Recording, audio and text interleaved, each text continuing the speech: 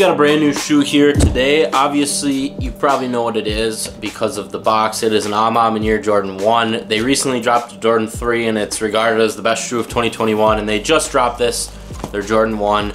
I got lucky on the restock on their website, so I'm super excited to unbox these. I got them for retail, and you're gonna see everything. I'm gonna show you high quality, up close images of the shoe and my honest thoughts on the shoe. So let's get right into it. Definitely the most colorful shoe. So right off the bat, you can see it comes with this little extra sleeve over the box. Pretty cool detail. You really don't see this with any shoes. I guess you can take it off that way. It's supposed to slide out here, so let's take it out. You can see that burgundy on the Nike box. Very cool. You see the A Ma Maniere logo up top. You can see the A Ma Maniere logo on the side, right here on the side as well. So let's get right into it. The classic A Ma Maniere paper, and I'm gonna need somebody in the comments to count how many times I say A Ma Maniere because it's gonna be a lot. But anyways, we got the paper, and the shoe is backwards, of course. Nothing better than that.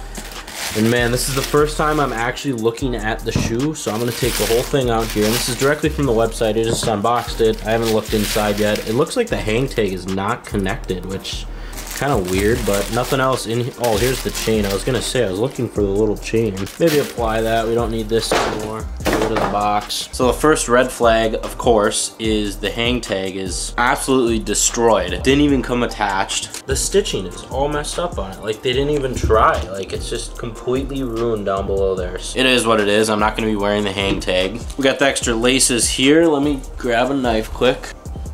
Gotta cut the tag off, gotta cut the extra laces off. Now the extra laces look a lot better than the original ones. Metal lace tips, which is something you really don't see very often. If we take the shoe trees out here and stuff, I guess, yeah, these have metal lace tips as well.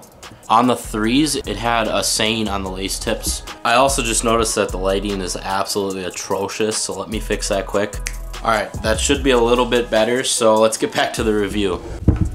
Now the first thing I want to do before we lace them up is really look at all the details and talk about what A Ma Maniere did on this collab. This shoe is absolutely gorgeous. There's a lot of details on here that I love. There's a few details that I'm not a huge fan of. Now since I really want to talk about the details, let's get in close on this shoe and go from the back to the front.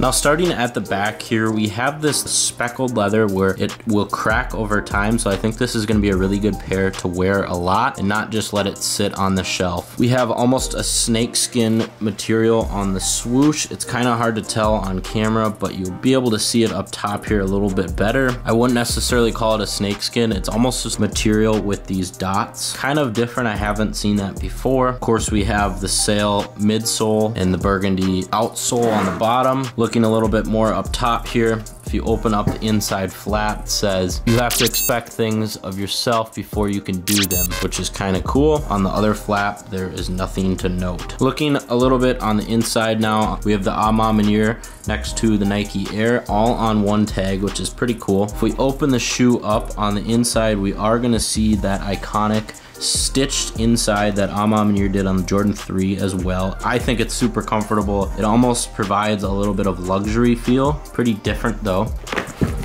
So let me take that out there and you can see it right there as well as it is stitched. So I don't know how that's gonna affect the comfort, but it really shouldn't since Jordan 1s aren't comfortable to start with. Putting the insole back in here. The tongue is something that I definitely want to note here. It is very, very padded. It's very thick up top, and then the bottom it's a little thinner, but it's that same kind of cracking leather material. Toe box, cracking leather, nothing special there, but this is going to be a shoe that will almost deteriorate over time and give you a completely different look once you have seen it for a while and once you've worn it for a while. So the next step now is to lace this bad boy up, so let's do that.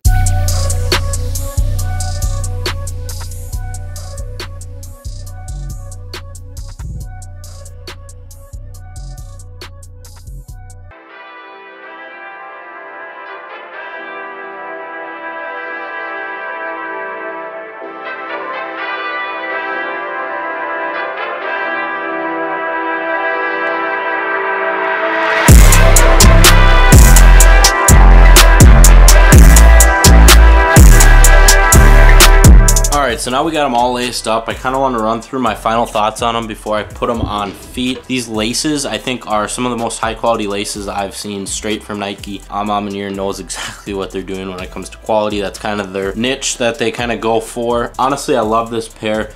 The leather is kind of odd. It's cracking. It's not my favorite, but I think it's unique enough where it's something that they would definitely do themselves, and it's not a usual collab, and I think that's why it's gotten so much attention right off the bat.